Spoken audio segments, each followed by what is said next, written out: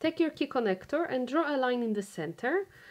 And now we're going to fold those long edges towards that line in the center, wrong sides facing each other. If you want, you can use double-sided tape or just press that with an iron. Now we're going to take this to the machine and we're going to stitch on both sides.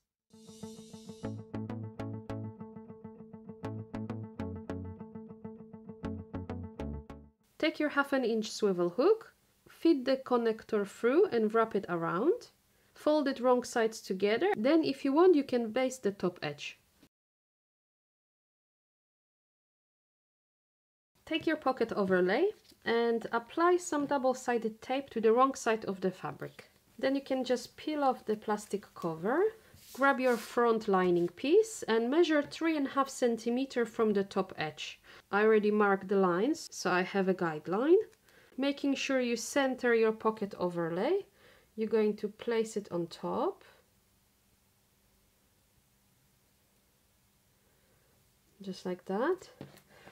And then you can just place the key connector underneath.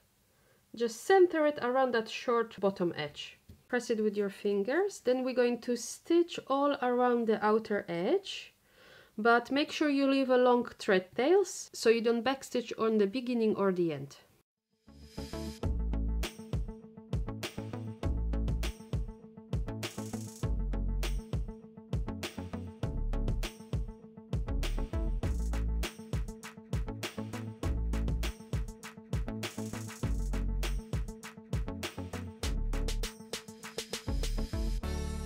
Okay, once you have that stitched in place, you're going to turn it to the wrong side, pull on those thread tails, and you're going to pull the thread from the right side to the wrong side.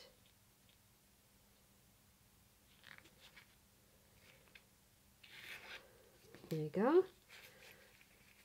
Now you can tie a knot to secure the thread tails, cut the excess. And then you can use some glue to just dab a little bit on top of the knot to prevent it from unraveling. Take the zipper pocket and your number 3 zipper, and we're going to place the zipper on top of the pocket, and we're going to line it up along that bottom edge with right sides facing up. So the zipper is facing up and the right side of our zipper pocket is facing up. You're going to center the zipper and just clip that in place. At this point you need to decide which way you want the zipper to open, from left to right or right to left, so pay attention to that. So I like my zippers to open from left to right, so this is what I've done, as you see. And now we're going to baste the zipper in place about 2 millimeters from the edge.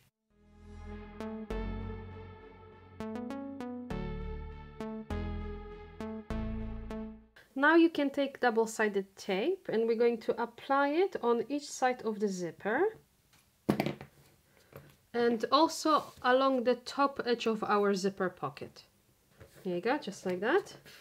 Put this aside for a second and take your front lining piece and some scissors, because we need to cut away the lining where the window is on our pocket overlay.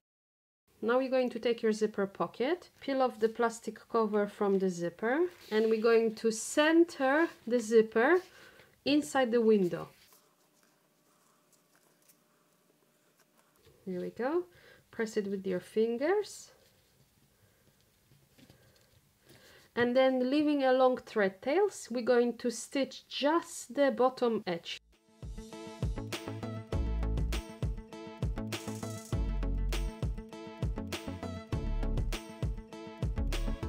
Once you have the bottom edge stitched, again you're going to flip it to the wrong side.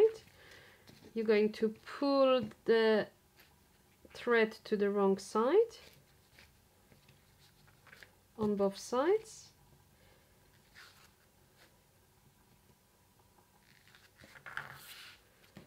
We're going to tie knots to secure them in place, and then you can just glue them in place like before. When the glue dries, you can just flip the zipper pocket down and then lightly press that seam.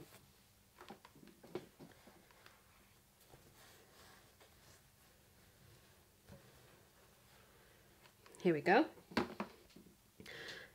Then you can remove the plastic cover from the other side of your zipper pocket and fold the pocket right sides together and line up that top edge above the zipper. So you're basically covering the zipper.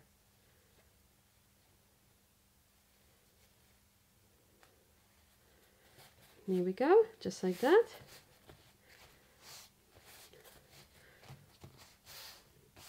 If you want, you can just clip along the sides. Here you go. And then we're going to take this to the machine and stitch in two parts. So first we're going to stitch the remaining sides along that zipper. Again, leave long thread tails on the beginning and the end. And then once this is complete, you're going to pull the thread to the wrong side, tie a knot on each side and then glue them in place like before. And then we're going to stitch both sides of our zipper pockets. Just the zipper pocket, not the front lining. So it's best to just fold the lining onto itself and stitch it with the zipper pocket like this. And then you can just stitch that in place.